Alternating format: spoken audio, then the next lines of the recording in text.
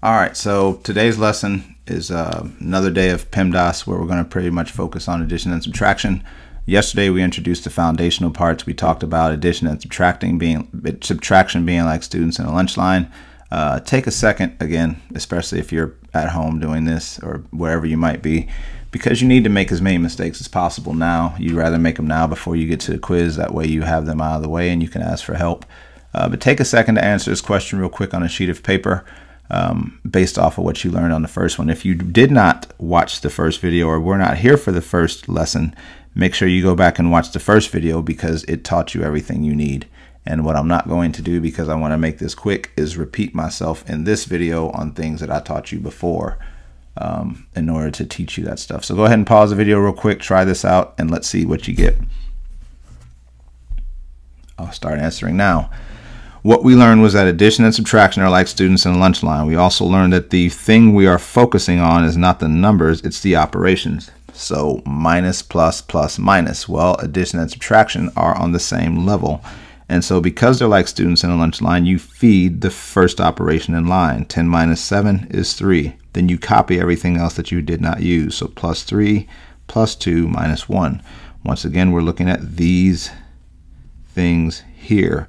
Plus, plus, minus. Well, again, they're on the same level. So 3 plus 3 is 6. Copy the rest. Plus 2, minus 1. Once again, we're focusing on the operation. 6 plus 2 turns into 8. 8 minus 1 turns into 7. That should be your answer. And again, if you did not get it, make sure you talk to your teacher. Email them. Write it down and make sure you ask about it. Bring the paper to them. The more you ask about things, the better off it's going to be.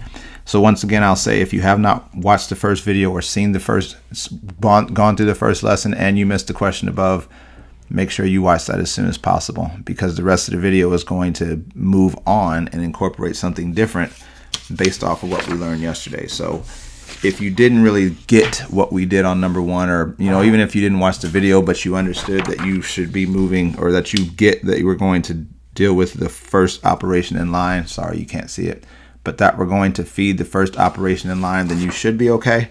But if you were lost, definitely go back and watch 1.1 now.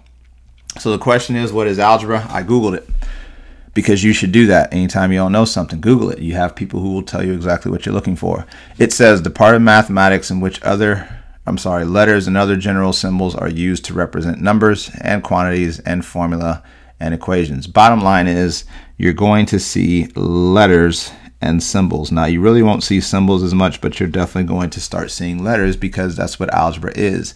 So algebra uses letters and general symbols to represent numbers. The toughest part of algebra is letting go of our own stubbornness. This word here causes a lot of problems. It gets people kicked out of class. It gets you in trouble in class. It gets you in trouble in the office. It gets you kicked out of school. It gets all kinds of things because you're just being stubborn.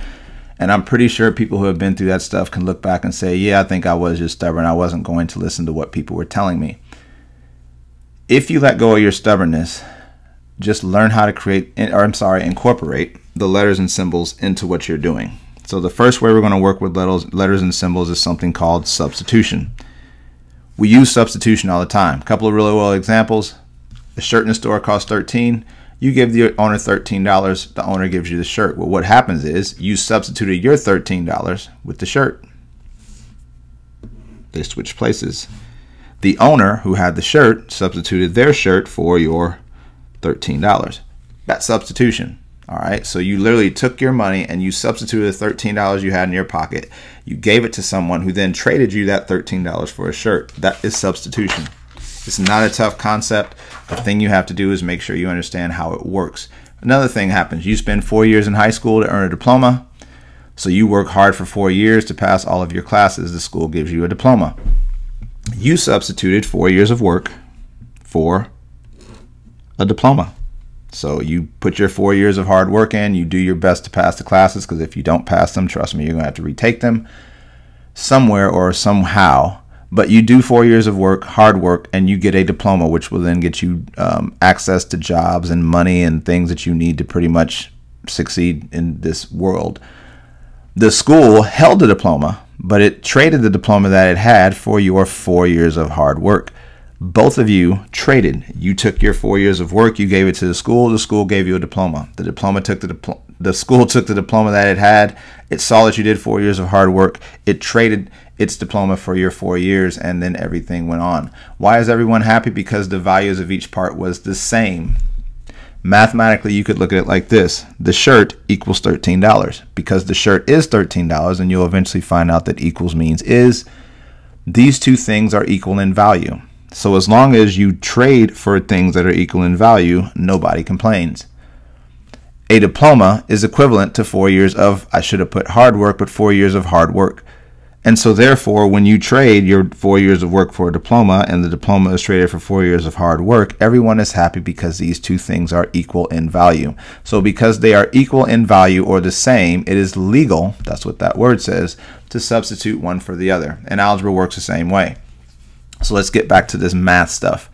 If you see the statement x equals 3, it means that x has the same value as 3. I know we want to say x equals 3 because that's what you're going for, but what it's really saying is that this variable, x, because it's called a variable, has the same value as the number 3. So what you can do, everywhere you see an x, you could put a 3 in its place. Well, you could be a jerk and make things more complicated where everywhere you see a 3, you could put an x in its place, but the bottom line here is that equal sign is what gives you the power to substitute. And so once you kind of get into that, the variables are not nearly as bad as they used to be.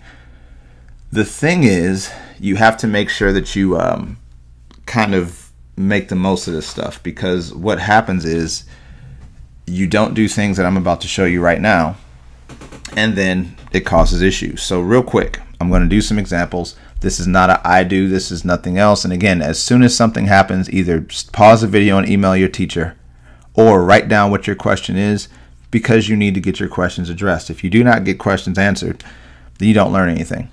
So anyway, simplify 5 minus g plus h. We've never seen this. This is where people start to quit. But notice we have some statements here. It says g is equal to 4, which means I can trade these two things because they're equal. And h is equal to 6. I can trade these two things because they're equal. So what I'm going to do first, which is what you need to do, is rewrite this equation, because we can't do anything with letters in it. We need these to be numbers. So what we're going to do is rewrite it up to the g, because everything here matters. The g, though, is going to be traded for a 4. And so what I'm going to do is put parentheses 4. After g is a plus, h can be traded with a 6. So I'm going to put parentheses 6.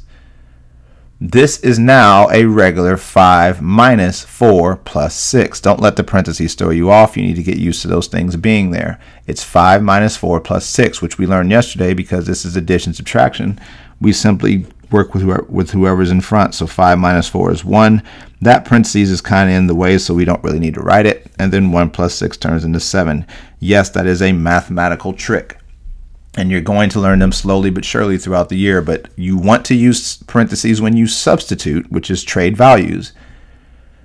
But when this parentheses is unnecessary, you don't need to write it. So I did not need to bring down the 1 for the 6 because it was just in the way. It just kind of made it look messy. But that's it. M plus n minus 2. Well, we can't really work with this because there's letters in the way. But we do see trading statements where I can trade m out for a 7 and I can trade n out for a 3. So once I bump into m, I go over here to my list of things that are equal, and it says that I can put 7 in its place. Plus is good. N is 3, so I'm going to put 3 in its place. Minus 2. From there, I have pretty much, again, there's nothing around these parentheses, so it just says 7 plus 3 minus 2, which means, do the addition first. 7 plus 3 is 10. 10 minus 2 is 8. That is the answer. The problem itself isn't hard. It's making sure you start practicing doing the stuff the right way. Now, here's where you need to be careful. Y minus x plus z. What most people do is they say, well, y is 4 and x is 7 and z is 1, but that's not it. Y is actually 7, so you need to read the label properly. Y is going to turn into a 7. X is going to turn into a 4. And z is going to turn into a 1. Don't let the parentheses bother you. Start getting used to it. It just simply says 7 minus 4 plus 1. 7 minus 4 turns into 3. I don't need that because it wasn't doing anything. 3 plus 1 turns into 4. And that is all.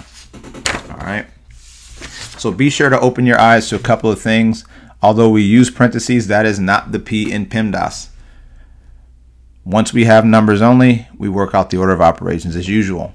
in all, nothing really changes. You just have to be sure to practice properly. As I said, practice makes permanent. If you don't do it the right way now, it's going to hurt you.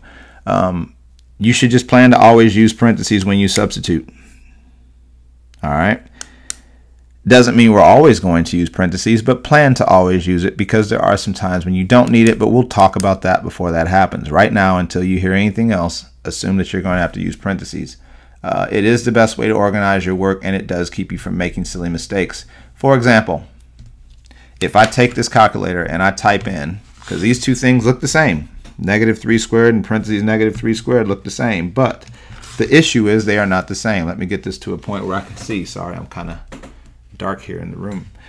Anyway, -3 squared, if I type this in as it is, -3 squared, I get the answer -9.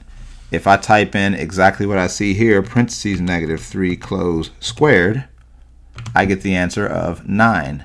Obviously, because these two things do not equal the same, they are not the same. And the difference is the parentheses. So if you're careless with your parentheses, it can cause you to easily miss a problem that is not really difficult to answer. So just try to start now. And again, remember that practice does make permanent. So what I want to do, and I know we're going to do this again, is I'm going to work this out.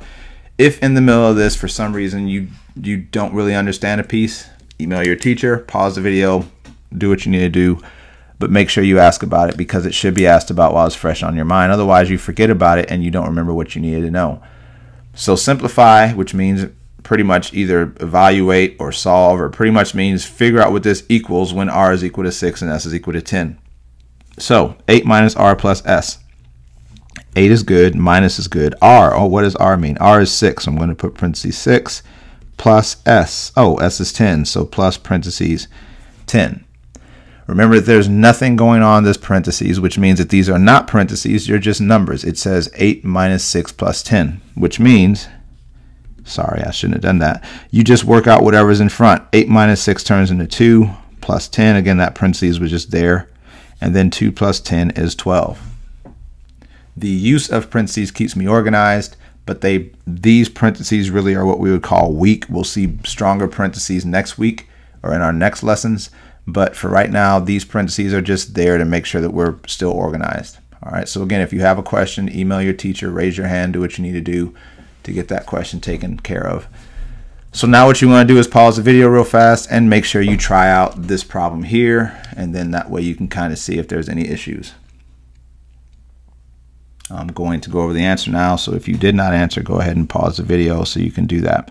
B plus C minus 6. Again, we can't work this out because of the variables, but what we can do is read this key, which tells us that B is 9, so put a 9 in for B. C is 2, so put a 2 in for C.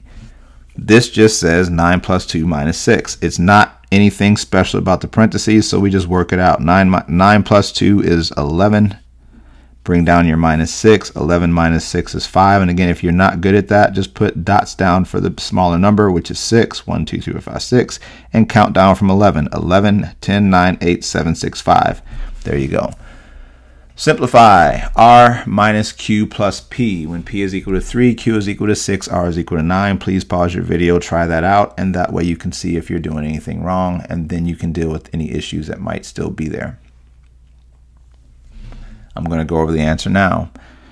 R, remember, don't just assume that it's first, second, third. R is substituted with a 9 minus Q is 6 plus P is 3. And so what we want to do is, again, this is just 9 minus 6 plus 3. There's nothing special about these parentheses, so don't let that overwhelm you. 9 minus 6 is 3. Then rewrite. Bring down whatever we did not use, and 3 plus 3 is 6. All right. Remember that the worksheet that we give you is not intended to be completed. It's meant to give you practice. Work at your best pace. You'll continue to improve. Now, I will tell you that even if you just take that sheet home and try to work out the rest of it, every day that you finish a sheet is definitely good. So if you can finish the sheet, it's better for your development. Just do your best to get through as much as you can. Work together. Ask for help from other students or from the teacher. If you're in class and there's a student off, another area that will help you, In my class, at least, feel free to get up, go ask that student a question, have them help you out. As long as you're going through the material, as long as you're not over there messing around, it is fine with me. Again, in my class, but just make sure that you're using each other and collaborating to try to figure out what's going on. Don't just have them give you the answer, but have them explain to you what you're supposed to do. The key to success in class, again, just depends on your effort. As we said, we can't force you to try. We can't force you to want to improve. So just work to learn, ask questions when you need to. If you only got 3 questions right yesterday, make it a game. Try to get 4 or more today. But just keep pushing to get better, and every day you do that, you will get better. Outside of that, good luck, and I will talk to you later.